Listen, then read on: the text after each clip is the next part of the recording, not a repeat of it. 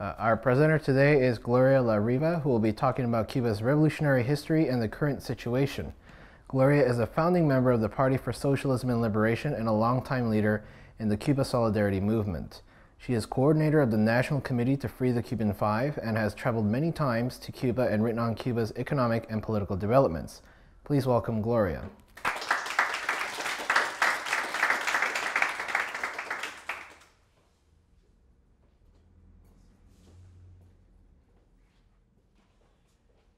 When we talk about Cuba's revolutionary history, it didn't just begin on January 1st, 1959, when the dictator Fulgencio Batista was overthrown by the revolutionary forces led by Fidel Castro. In fact, Cuba's history of rebellion and struggle for justice has existed for literally hundreds of years, beginning with the great indigenous leader Hatuey, who actually came from what is now the Dominican Republic, when the colonial Spanish colonizers were brutalizing the indigenous people on the different islands. Hatuey brought several hundred people from Hispaniola to Cuba to warn people that they had to fight back against the Spaniards. He was caught, and just before he was burned at the stake, the priest said to him, "Do you repent so that you can go to heaven?" before he was to be executed. And he said, "Are people like you going to be there?" And they said, "Of course." He said, "Then I don't want to go there, and I don't repent." Hatuey is a great symbol in Cuba of resistance to oppression. But in addition, after centuries of Spanish colonialism, a new Cuban nation had arisen, led by the new growing capitalist class of Cuba. And the first independence war was actually 1868, which lasted for 10 years. And it was led and begun by the Grito de Yara, which was the great, they call him the father of the nation, Carlos Manuel de Céspedes. And in declaring the new war for independence from Spain, he also called on other plantation owners to free the slaves, because slavery still existed in Cuba until 1886. That war lasted 10 years. Then the Second Independence War began in 1895, inspired by the formation of the Cuban Revolutionary Party by the great Latin American hero and Cuban hero, José Martí. José Martí and Antonio Maceo, one of the greatest generals, he and Máximo Gómez, Calixto Garcia, they led the independence war, the second war against Spanish colonialism. That began in 1895. The Cuban masses were united. The Spaniards sent in 300,000 troops to try to defeat the Cuban machete fighters, the Mambises as they're known. And in 1898, as the Spaniards were suffering enormous losses and great defeat, on the verge of victory of the Cubans, an interesting incident happened in the harbor of Havana, and that was the explosion of the USS Maine. This was a US ship that was in the harbor that had been sent in by the US government, and 270 soldiers died, sailors died. The US used that as an excuse, much like the Gulf of Tonkin years later, against Spain, and declared war on Spain. And in other words, this was the victory, the impending victory of independence by the Cuban revolutionaries that was thwarted by US intervention. The US took hold of Cuba, Spain, Puerto Rico, and Guam, and in a particularly ignominious insult to the Cuban people, as Spain ceded control of these properties and its ownership of the island of Cuba, Puerto Rico, and Guam, and the Philippines, the Cuban revolutionaries were kept out of Santiago de Cuba when Spain signed the surrender agreement with the US. So from 1898 until 1902 was outright US colonial control. There was a US governor that ruled there. And the US only left, and they were forced to leave really because there was such a widespread, deep, profound sense of anger at the independence that was taken away from Cuba. And the U.S. finally left in 1902, formally, the Marines left, but only after the U.S. crafted the new Constitution of Cuba and forced, despite great opposition, forced the Cuban leaders to accept what is called the Platt Amendment. And this was an amendment attached to the Cuban Constitution that said the U.S. could establish coaling stations. These were military stations wherever they pleased in Cuba. That is where the U.S. control to this day of Guantanamo began. The Guantanamo Naval Base is from that. And it also included the right of the U.S. to intervene in Cuba whenever they wished. Until 1912, the U.S. Marines intervened in Cuba 4 times. So this was not real independence from 1902, when the Marines left, till 1934. The Platt Amendment meant that Cuba was really not independent, and it was always this threat hanging over the Cuban people that if they ever fought against U.S. ownership or against, carried out strikes that threatened U.S. properties, the U.S. could come in at any time. Then finally, in 1934, there was a huge revolutionary uprising, and it forced the overthrow of the dictator Gerardo Machado. Who was behind the scenes was none other than Fulgencio Batista, who was a sergeant at the time. That was known as the Rebellion of the Sergeants, which he led. And for many years, Batista was behind the scenes while puppet presidents were nominally the leaders. Fulgencio Batista was president from 1940 to 1944. And then bringing it to the modern era of Cuban history, he left Cuba for a while, and in 1952, elections were taking place, national elections. Fulgencio Batista came back to Cuba to run for president. When it became clear that he was going to lose by a strong margin, he actually carried out this infamous coup, March 10, 1952. And the Constitution was thrown out, the Congress was abolished, it was martial law. It was a very repressive time. And interestingly, after he declared this martial law and the military came in under his command to repress all forms of protest, opposition, to rule with an iron hand, Fidel Castro, this young leader, went into court to order that he be arrested, that Batista be charged with violating the Constitution and the popular, the rights of the people. That was clear that there were no legal means to bring about democracy in Cuba, so he began secretly, Fidel, to organize a resistance movement. And the first open act of that resistance movement was some 15 months later, on July 26th, which is today a national, the main national holiday in Cuba, July 26, 1953, the early pre-dawn hours. Fidel, his brother Raul, and other young men, workers, peasants who had planned for months, they went to try to attack and take over the Moncada military barracks in Santiago de Cuba, which is in the far eastern part of the island. It was defeated within hours of the military attack on the base. A number of them escaped, including Fidel and Raul and others, and they were arrested. This act of the attack on the Moncada barracks, even though it was a huge defeat and many people were killed, it became the clarion call for the Cuban people. And that's why today it's such a holiday, because it resulted in the overthrow of Batista 5 years later and in the victory of the socialist revolution. But imagine, this was a defeat. The survivors are arrested. In October, Fidel and Raul and his comrades are put on trial. And in what became a historic speech called "History Will Absolve Me," he spoke for 4 hours at the end of his conviction. And he explained in these 4 hours the reason for their rebellion. He said, I am the author of this, I am responsible for it, and we do not repent because of the hundreds of thousands of farm workers, the sugarcane cutters who starve after working only 4 months of the year in the harvest, of the children who have parasites in their bellies, of the people who starve, of the political repression. This is why we're fighting.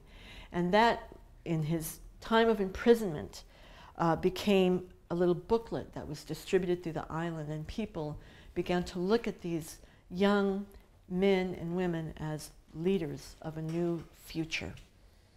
After 15 months of imprisonment, in which the prison became a real school for these revolutionaries in studying Marxism and other history, their own history, and finding out, organizing within the prison for how to continue this struggle for justice. They were freed by an amnesty, actually, by Batista because of the mass popular pressure to free them from prison. After their freedom, in 1955, Fidel realizes they face possible assassination. Under the years of 1952, from the time that Batista declared the coup until January 1959, 20,000 people were massacred by the Batista forces, by the army, the police, torturers. This infamous BRAC, which was the Bureau of Anti-Communist Repression, that's what the name of it was. They would take young people from the universities. Anybody who had revolutionary literature would be just summarily executed, people gunned down in the streets, young people ambushed. The remaining rebel forces, led by Fidel and Raúl, escaped to Mexico, and in a short number of months in Mexico, that is where he met the great revolutionary leader Che Guevara. They were united for the remainder of Che's life, and they trained. They came back on the great Granma boat. It's called a yacht, but it's not really a yacht. It was a little kind of rickety boat that carried 82 men. Those 82 men landed on December 2nd after a very stormy trip from Mexico to the Cuban shores, landed in Cuba on December 2nd, 1956, and almost immediately they were bombed by the Batista Air Force. They were almost all killed again. Dozens of them were killed by the bombing and the repression, and a handful of them survived. A handful of them survived. When they found each other in the woods, Fidel asked his brother, "How many weapons do we have?" Raúl said, "We have 7 pistols, guns, rifles." He said, "Good, we can start the revolution." And it was that spirit of determination and confidence in the masses, understanding the economic conditions, the political conditions, all the conditions that were ripe for revolution, but that needed a decisive action, was what this combination of the leadership and the desire by the people for real change, which allowed for the victory of the Cuban Revolution.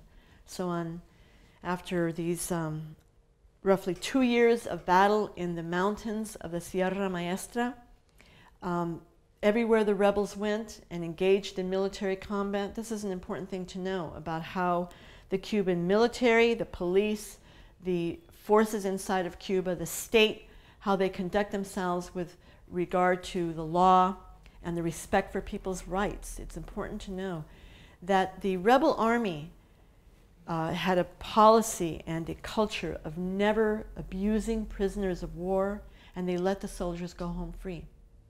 And that's why they had the support of the people. The army of Batista was just losing. They were very demoralized, and that's why the victory was so decisive. January 1st, in 3 a.m., Batista boards a plane with some of his henchmen and flew away. And that is considered really the dawn of the Cuban Revolution. The capitalist state of repression, the police, the army, it virtually disappeared. It just dissolved before the massive support of the people for the rebel army. The rebel army became, for a time, in the first months and years, the rebel army really became the enforcer of the revolution. It was the new embryonic state before it became institutionalized with the military, with the police, with the constitution, with the government, and so on. So the first decrees were very popular. Within weeks of the revolution, the revolutionary triumph, rents and costs of medicine were cut in half.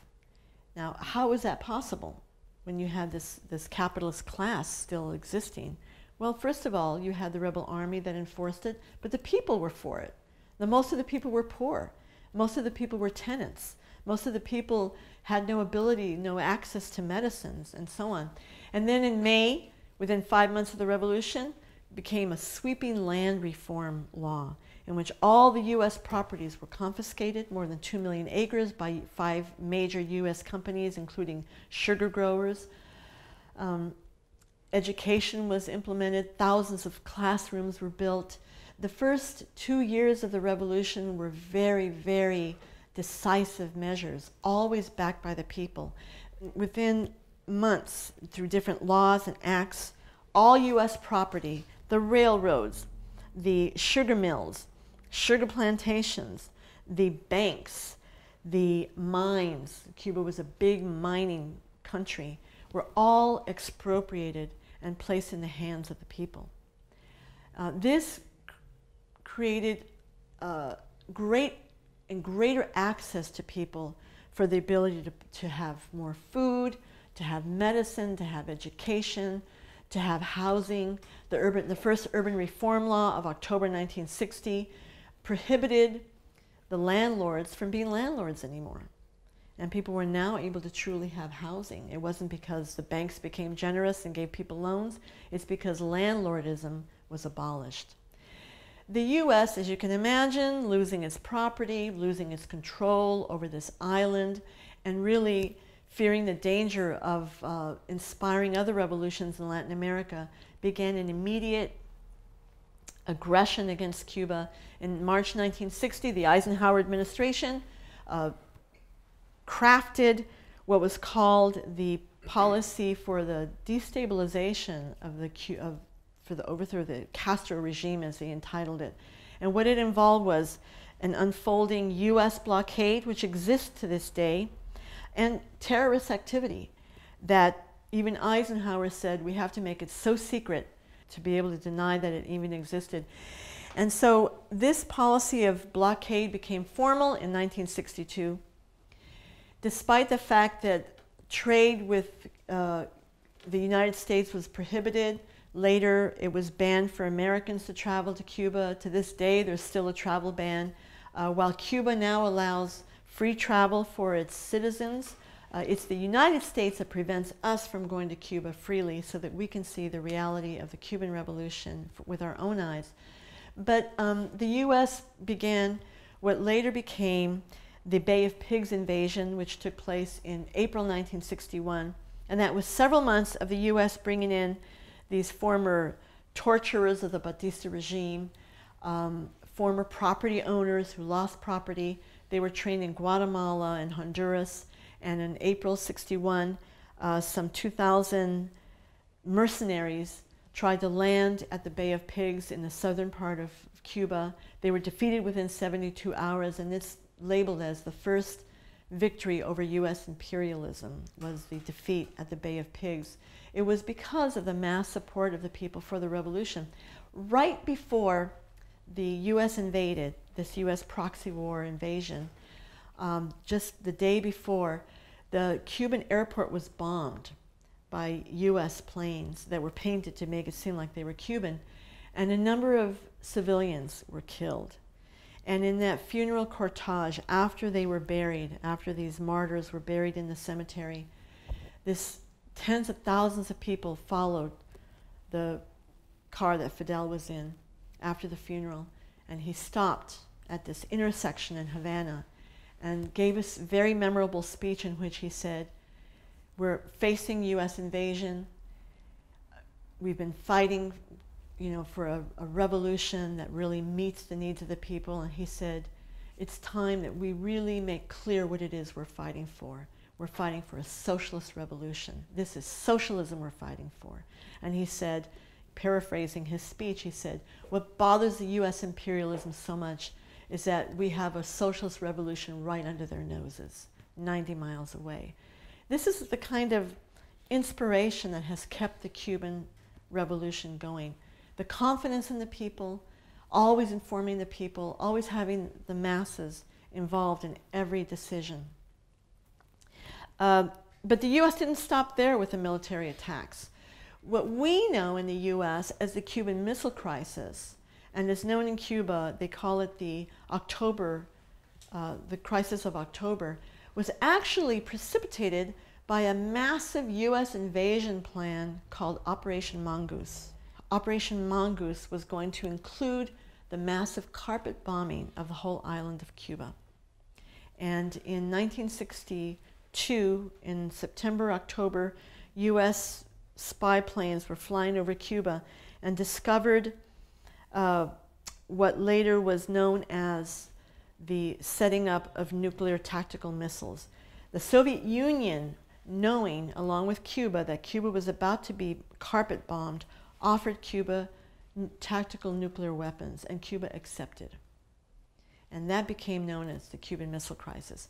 We were told by the U.S. media and the U.S. government that Cuba was going to bomb the U.S., that there was going to be a nuclear war. It actually came very close to a possible nuclear confrontation between the Soviet Union and Cuba. And the way it ended up being resolved after a tense 2 weeks was that the Soviet Union agreed to remove the missiles from Cuba if the U.S. would remove the missiles that were pointed against the Soviet Union that were based in Turkey, and if the U.S. would promise not to invade Cuba again. So that promise, even though U.S. aggression never stopped, that promise not to invade Cuba remained as long as the Soviet Union remained.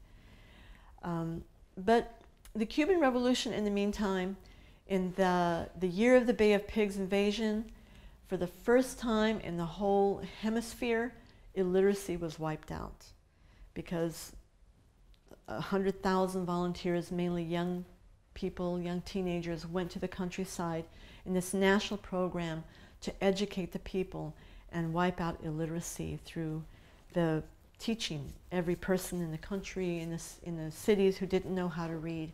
These were some of the great advances. Healthcare was made free. Today, almost everybody in Cuba owns a home, and those who rent can only pay 10% of their income of one person in the household. Today, there are tens of thousands of young people who have become trained as medical doctors. So that's a little bit about the Cuban Revolution. I would like to say a little bit about the U.S. blockade. The U.S. blockade is extremely destructive. It not only involves a ban of any U.S. trade with Cuba, but in fact it has an extraterritorial application. The blockade has caused damage to Cuba's economy and population to the tune of more than $1.157 trillion. What does it mean in human terms? It means that many very specific specialized medicines, for example, that are needed for children's cancer treatment. You know, not every country can produce those kinds of medicines. The U.S. either controls them and bans the sale of them or forces other countries not to sell them to Cuba.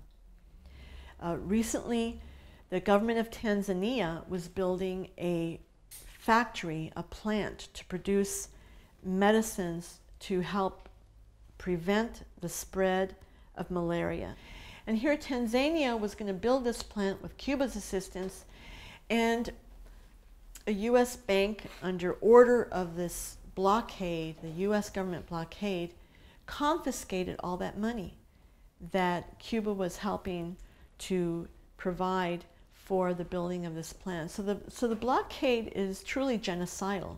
It's directed mostly against the Cuban people, but it affects people around the world actually when Cuba tries to give its assistance.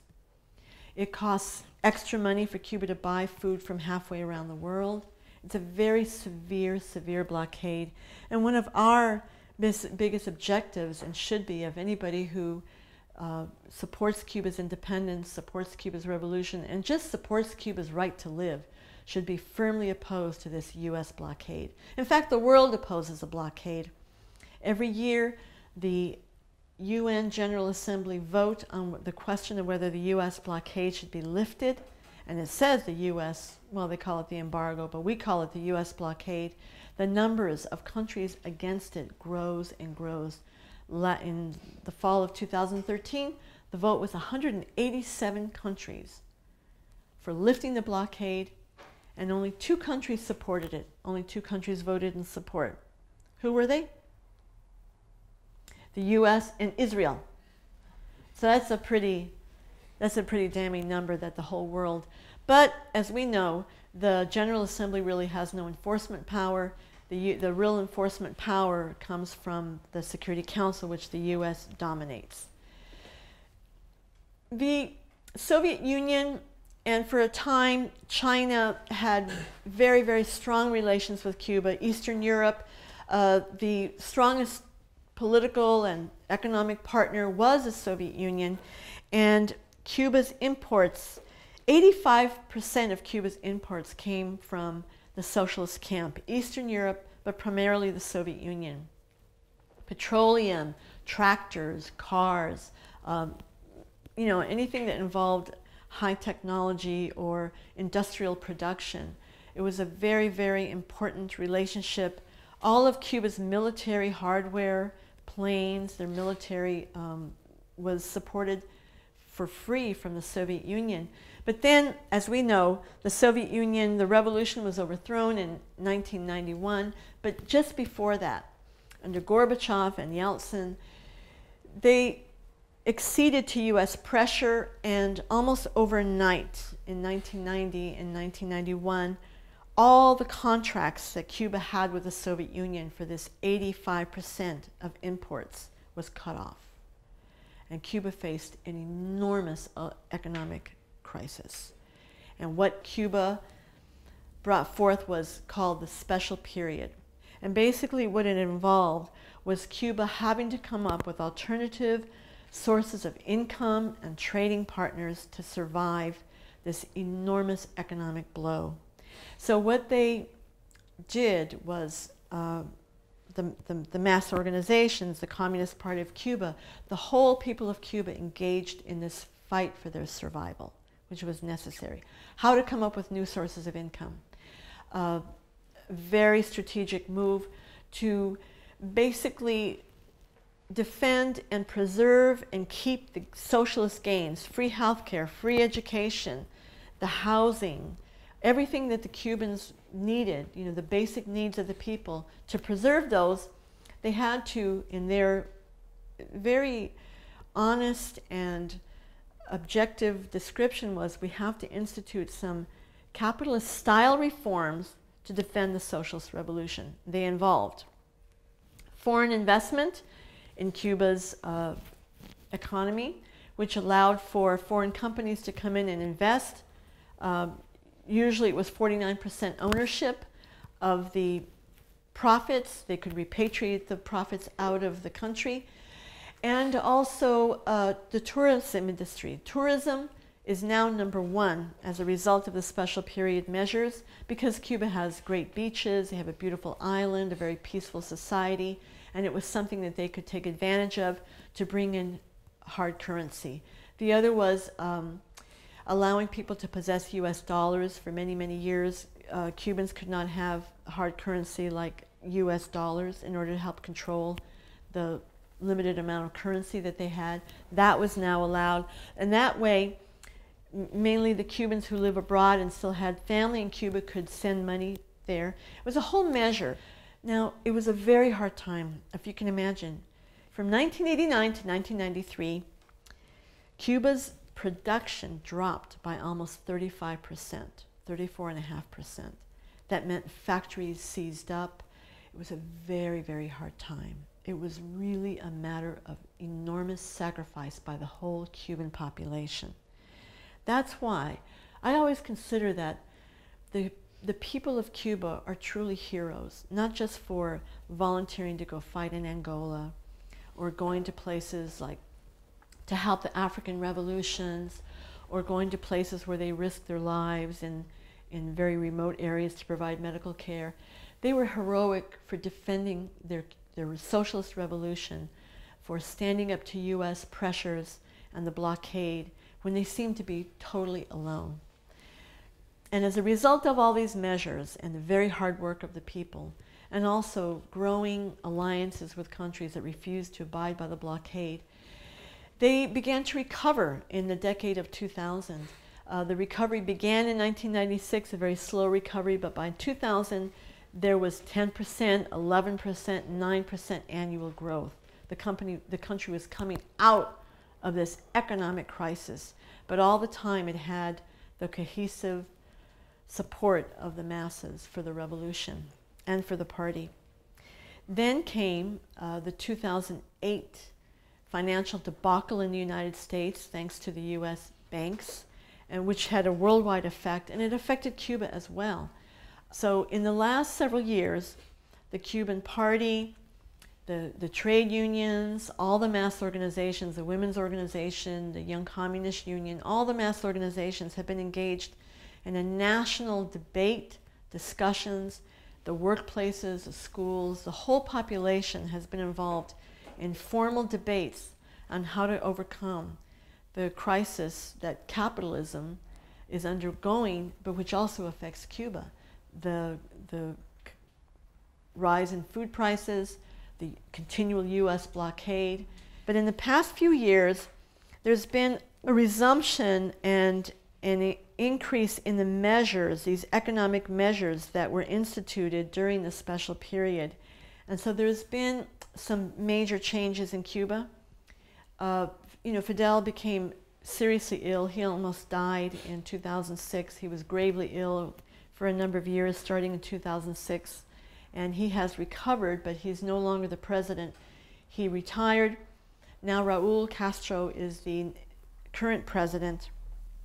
And they, starting in 2010 mainly, there have been these formal discussions, the party congress, the six-party congress, what is called the whole new guidelines for these changes. Now, there has been a great encouragement in self-employment. There's been self-employment since the 90s, but now the self-employment has been greatly expanded. Licenses are being granted just for asking for people to be able to have their small businesses, either self-employment to become, let's say, a plumber, helping in home construction or home repair, all kinds of things, opening up little restaurants, being able to sell pizza or, small food establishments. And they also the decentralizing of social services, or services like barbershops, taxi services, many things are undergoing changes that are no longer under state operation. The properties are still owned by the state. It's still socialist property, but for example, in a barbershop or a beauty parlor or in a taxi service, the workers are now the owners of their production. They run the place, but now they pay the rent. They take care of purchasing the items that are needed, and they also pay taxes. What this is meant to do is to help stimulate the economy. There's a great need for stimulating the economy, and this is allowing the state to eliminate perhaps up to 1 million jobs in the state sector. The state can no longer provide for all of this state employment without seriously affecting the ability of the country to provide health care, education, free education. The country has to be able to provide these basic needs, and if they were to continue employment in some of these entities, that is a heavy drain on the economy, it would affect the basic rights that people have of education and health care. It's a lot to go into about Cuba's economy today, but the aim of all these changes is to help defend, maintain, and to grow the Cuban Revolution. There's been such great development in that country. So the Cuban Revolution gives us the encouragement and the knowledge that socialist revolution is the only answer.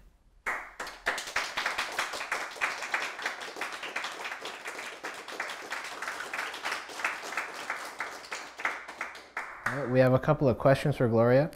We hear a lot that Cuba is not democratic. Can you address that? And the second question is, a lot of people say that there is no freedom of speech in Cuba. That you can't speak out against the government. Is this true?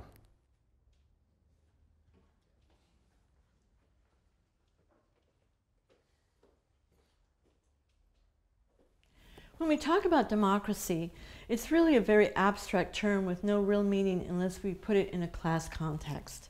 Is it democracy for the rich or for the poor, for the working class? Cuba is a workers' democracy in which the rule, the democratic rule of the capitalists, that is the power of the landlord over the tenant, of the corporation over the worker, that was abolished. And what was put in place instead was it's a workers' power. The capitalist class has been eliminated, and all the property is in the hands of the people. It's a socialist revolution. So that is the most democratic thing. The fact that all the guarantees of life are there for the people, the health care, the education. It's a basic elemental right. So a parent doesn't have to worry whether their child will have a doctor or whether they will have a doctor or their kid can go to school. That's the essence of a workers' democracy. But in addition, a worker doesn't have to worry about being fired because the profits aren't high enough. Any economic decisions are made collectively by the whole society. As far as the political institutions of Cuba, Cuba not only has elections, some people think that Cuba doesn't have political entities, but in fact they have elections for the National Assembly, the Provincial Assembly, and the Municipal Assembly at the ground level. Everyone from the age of 16 can vote in Cuba, so the youth have a real role in the elections. And campaigning, the way we understand it in the United States, where to become a senator you need millions of dollars, that is prohibited in Cuba. And candidates don't run on the basis of elect me and I'll promise you these things, or elect me and then I'll have a career in politics that will make me rich. The people who become part of the municipal, provincial, or national assembly, they keep their jobs. They're workers. They still are involved in whatever livelihood that they had before. They're simply the representatives of either their neighborhood or their province or the country. And electioneering is really prohibited. There is no spending of money by candidates in the election. So that makes it truly free and much more democratic. I like to say that not only is there free speech in Cuba, it's an opinion that people have that's educated. The people are highly educated about how their economy is working, the workings of the country, from top to bottom, bottom to top. And so then the opinions that they have, the expressions of free speech are far more informed.